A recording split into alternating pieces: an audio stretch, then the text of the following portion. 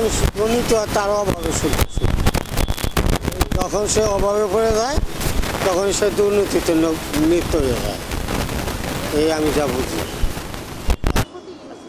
Actually মানুষ করে অতি লোভে, যারা পড়ে তারাই দুর্নীতি করে, এক টানে বড় হয়ে যাওয়ার ইচ্ছা। হ্যাঁ, দেশের চিন্তা যারা না করে ওরাই দুর্নীতি করে। আর দুর্নীতি হওয়ার কারণই হচ্ছে কে কার আগে বড় হবে, এই টাইপের একটা টেন্ডেন্সি দেশে তৈরি হয়ে গেছে। হ্যাঁ, এই কম্পিটিশনে সবাই আমরা আছি, এই জন্যই দুর্নীতি করে। আর দুর্নীতি করে ওরা দেশের জাতির ক্ষতি করতেছে, যারা দুর্নীতি করে ওরাই ভালো থাকে, আর এই দেশের দিকে তো তারা তাকায় না। দেশের তো একটা বেশিরভাগ সিংহভাগই ক্ষতি হয়ে যাচ্ছে। যারা দুর্নীতি করে দেখা যাচ্ছে যে বিরাট আকারে করে, ওরা নিজেরা ভালো থাকে আর জনগণের দিকে তাকায় না, এটাই আর কি। তো শেষ নাই, কি কত রকমের দুর্নীতি দেশে বাড়িয়েছে, এর সমাধান কেউ দিতে পারবো না। এটা যার যার বিবেকে যদি ভালো মতন চলে, তার বিবেকে প্রশ্ন করিয়া, তাইলে এটা দুর্নীতি শেষ হইব। কেউ যে একটা মানুষের সমাধান দিয়ে দুর্নীতি শেষ করবো, ওইটা জীবনও পারবো না বাংলাদেশের মধ্যে, জীবনও পারবো না, কোনো লোকই পারবো না, কোনো সরকারই পারবো না। নিজের বিবেকের থেকে যদি সে ভালো হয়ে আসে। পাকিস্তান আমলও দুর্নীতি ছিল, সাব রেজিস্ট্রার অফিসে গেলে দুর্নীতি লাগতো, পুলিশও 5 টাকা 10 টাকা খাইতো, পরিমাণ ছিল। দেশ স্বাধীন হওয়ার পর যেটার আঙ্গিকে দেশ স্বাধীন হয়েছে, গণতন্ত্র, দুর্নীতিমুক্ত, সাম্প্রদায়িক অসাম্প্রদায়িক মানে আর কি থাকার জন্য, যাতে সবাই মিলেমিশে থাকতে পারে, এই জন্য তো দেশ স্বাধীন হয়েছে, তাই না? এবং পাকিস্তানি হানাদের থেকে মুক্তি হওয়ার জন্য, যেহেতু এরা আমাদেরকে শোষণ করছে অনেক বছর। স্বাধীন হওয়ার পরে আমরা কি দেখলাম? অবশ্য যুদ্ধ তো দেশে এমন হয়ই, অনেক সময় দেখা গেল যে অনেক অভাব অনটন থাকে, প্লাস এরা কালভার্ট ব্রিজ এগুলি ভেঙেই তো গেছিলো পাকিস্তানি এরা, এগুলি তৈরি করতে। তারপরে পরপর 2 বছর দুর্ভিক্ষ হলো, যার জন্য 75 সনে বড় একটা দুর্ভিক্ষ হলো। কিন্তু দুর্নীতি সম্বন্ধে যখন বলতে চাচ্ছেন, দুর্নীতি স্বাধীনতার পরেও আসিল, এখনও আছে। তবে এখনের আকারটা কি আর বলবো, সাংঘাতিক। তবে বর্তমান সরকার কিছুটা আগায় আসতেছে, কিন্তু পর্যাপ্ত না। আরও দুর্নীতিমুক্ত না হলে তাহলে আমাদের স্বাধীনতার এই বিফলে যাবে। ওই বড় লোক দুর্নীতি পরায়ণে বড় লোক হবে, খেটে খাওয়া মানুষ ওই রকমই থেকে যাবে। আপনারা আমরা যারা আছি ওই যেমন আছি তেমনই থাকবো। দুর্নীতিমুক্ত না হলে এই দুর্নীতির বিরুদ্ধে অবশ্যই জেহাদ ঘোষণা করতে হবে এবং সরকারকে আন্তরিকভাবে দুর্নীতির ব্যাপারে আগে আসতে হবে। এটাতে কোনো আপোষ করলে চলবে না। স্বজনপ্রীতি কিছুটা আছে, স্বজনপ্রীতি করে কারা? সরকারের এমপি মন্ত্রীরা কিছু কিছু করে, সাথে সাথে যেহেতু এমপি এবং মন্ত্রীরা করে, সেই সুযোগে আমলারাও করে। আমার মন্ত্রণালয় 2 জন লোক নিয়োগ করছে, আমি কেন পারবো না?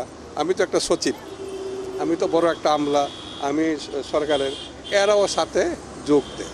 যদি মন্ত্রী ভালো থাকতো, কেউ আর দুর্নীতি করতে সাহস পাইত না, বুঝতে পারছেন? তো কাজেই সেই সরকারকেও আন্তরিক হতে হবে, সরকারকে নিজেকেও দুর্নীতিমুক্ত রাখতে হবে। আমি এগুলি নিরপেক্ষভাবে বললাম, যদিও আমি কি আর বলবো, আমার 71 বছর বয়সে দুর্নীতিটা এখন একটু বেশিই মনে হচ্ছে। আপনার রেজিস্ট্রি অফিসে যান, দুর্নীতি ছাড়া আপনার জমি বৈধভাবে রেজিস্ট্রি করবেন, পয়সা না দিয়ে পারবেন না। একটা পুলিশ অফিসে যান, জিডি করবেন, তাও পয়সা ছাড়া পারবেন না, বুঝতে পারছেন? 2-3 নম্বর হইল এই ভূমি অফিসে যান, বৈধ ট্যাক্স দিবেন, খাজনা দিবেন, খাজনা হয়তো দেখা গেল 1000 টাকা, আপনার কাছ থেকে 5000 টাকা ঘুষ চেয়ে বসে থাকবে এবং করেই যাচ্ছে। এইগুলিও আপনাকে দুর্নীতিমুক্ত হবে। তবে দেশ কিছুটা আগায় যাচ্ছে, এখানে আমাদের বৈদেশিক রেমিটেন্সটা ভালো, সরকারের হাতে পয়সা থাকার কারণে বিভিন্ন ধরনের উন্নয়নমূলক কাজ করে যাচ্ছে। এই যে হাতের দিল কি সুন্দর, এগুলি বৈদেশিক রেমিটেন্সের কারণে।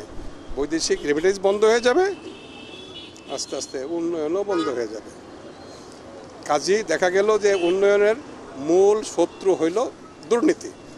এক কথা, দুর্নীতিকে আপনার রোধ করতে হবে, বাদ দিতে হবে, চেক দিতে হবে এবং করতে হবে। আর সন্ত্রাসবাদ কিছুটা করছে, জঙ্গি সন্ত্রাসবাদ, কিন্তু দুর্নীতিটা এখনও পারে নাই, মাত্র 5% 95% রয়ে গেছে। ধন্যবাদ। আর স্যাটিসফাই আপনি? বলেন, যদি স্বাধীন হওয়ার পর থেকে আজকে যে কয় বছর এই দুর্নীতিটা যদি না থাকতো, আমরা এখনই মালয়েশিয়ার মতো হয়ে যেতে পারতাম। আর যেভাবে দুর্নীতি আগাইতেছে, কবে যে দেশ স্বাবলম্বী হবে দুর্নীতিমুক্ত না হইলে আমরা ডেভেলপমেন্ট ধরে রাখতে পারবো কি না? হ্যাঁ, এক বিল্ডিং হওয়া তো ডেভেলপমেন্ট না, রাস্তা হওয়া ডেভেলপমেন্ট না। ডেভেলপমেন্ট হইল এই সামাজিক মানুষের মুক্তিদান করা, সবাই যাতে খাইয়া পয়রা বসতে পারে, এবং এইগুলির জন্য তো এটার নাম হলো উন্নতি। এখানটা রাস্তা করে বানাইলো, এখানটা দুইটা উঁচা বিল্ডিং করলো, এইগুলি না। ইট পাথরের দুর্নীতি ভালো না, সেটা হলো মানে সামাজিক মানুষের। আমি এক কথাই বলি যে দরিদ্র মানুষের দরিদ্র একটা এখনও রয়ে গেছে সরকারি হিসাবেই। এইগুলিকে যখন আমরা অন্যান্য প্রাচ্যিত দেশগুলির মতো যদি আমরা না করতে পারি, তাহলে তো আর বলতে পারবেন না যে সাস্টেনেবল কোনো আমাদের ডেভেলপমেন্ট টিকা থাকবে বা সাস্টেনেবল হবে কিনা, সন্দেহ আছে। সুতরাং দুর্নীতিটাকে এখন 1 নম্বর হিসাবে এজেন্ডা নিয়ে সরকারকে আগাইতে হবে।